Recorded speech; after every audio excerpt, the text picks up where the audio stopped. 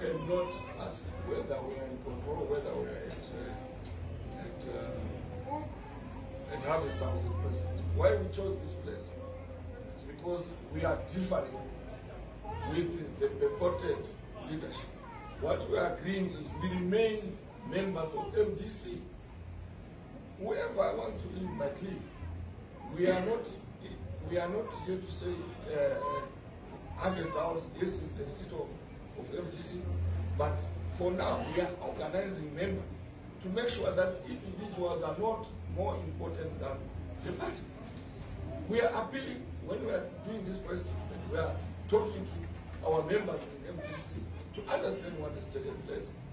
And they already understand, but they want us to address this to the public and the world, that they need even you as a journalist to help to say, should MTC be dead? MTC should not die because it has already lived 22 years of working together. So when people are splitting and going wherever, they are splitting because they are becoming selfish.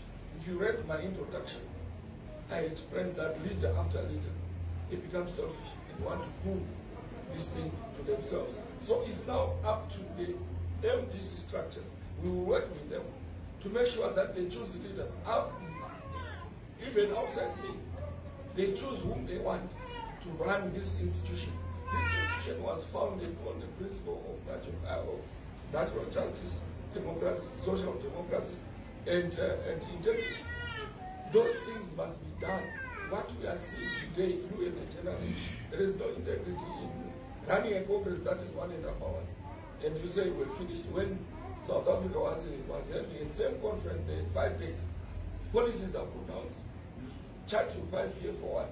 And nothing happens. And we smile to say, yeah, they've done their congress. It is not a congress. It is not people present. That is what we are talking about here. So it's just about taking power. You can always take power if you want.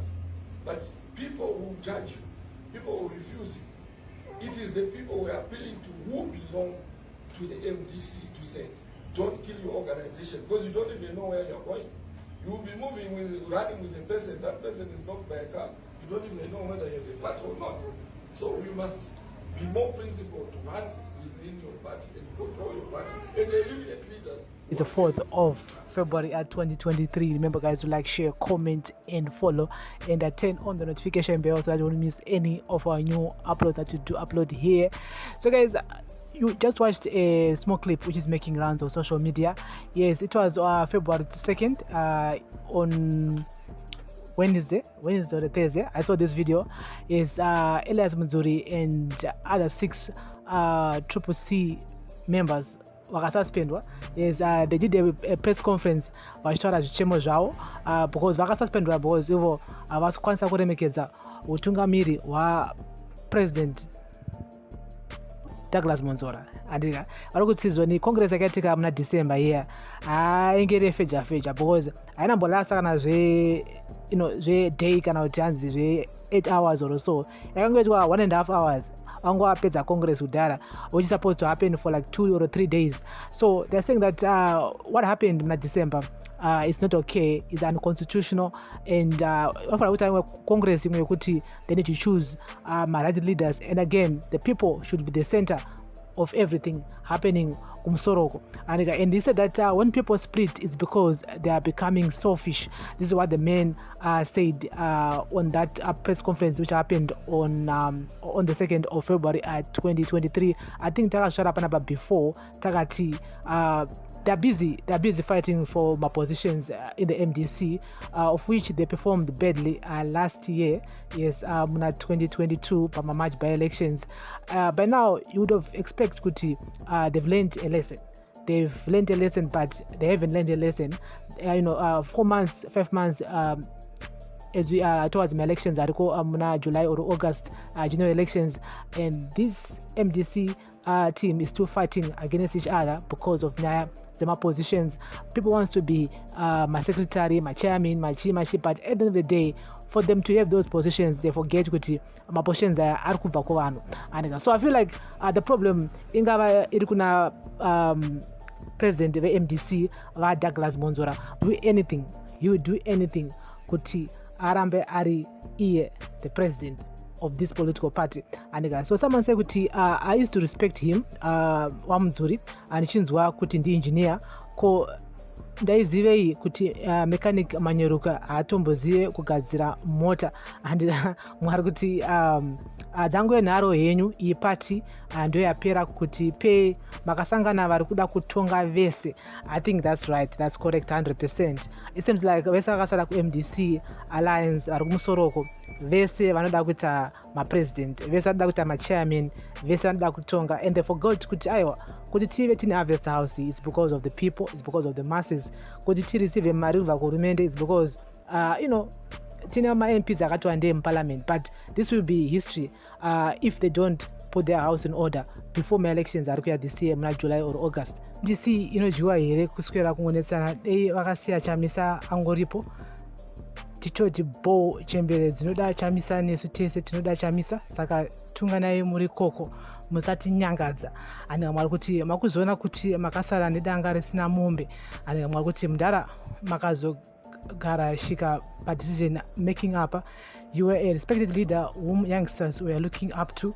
Mwari kuti from Mudzuri to Mudzuri. Andika mwari kuti bvuma mudara iwe kuti makauraya musangano iko zvino mashakada wanyarara kuti zii sasiko vana mudara femai kutevera dzukununu zvaro dhagi. And mwari kuti the love of money kills you. Mwari kuti zvakaendwa kare izvi vakuru. Mwari kuti to my surprise he didn't even vote for MDC.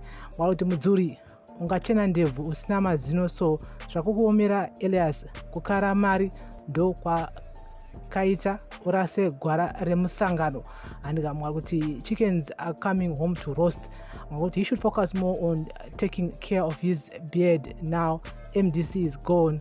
Zilch mwari kuti nekukura kwose ukoku handiti dai makakwana ndimi vataitoita advisor, but no maitofara chamisa achioneswa nhamo. Mumwe ari kuti ibva iwe Mudzuri enda kwaMwonzora ikoko.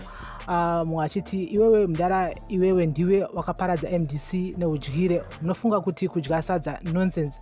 Makuti magara mose moda hukuru iwe naMwonzora wacho nakomichi. So guys, that's the latest here. So 5 months before elections, 4 months before elections, it seems like there's fighting between the 6 MDC vakasuspendwa and Douglas Mwonzora and the whole family of MDC. So zvakamira sei, chichikuitika? What's your prediction pama-elections ari kuya muna July or August? Are they ready to face ZANU-PF and Triple C? Ndopane nyaya yese papo, because this election iri kuya it will be do or die for MDC as a political party, as a name.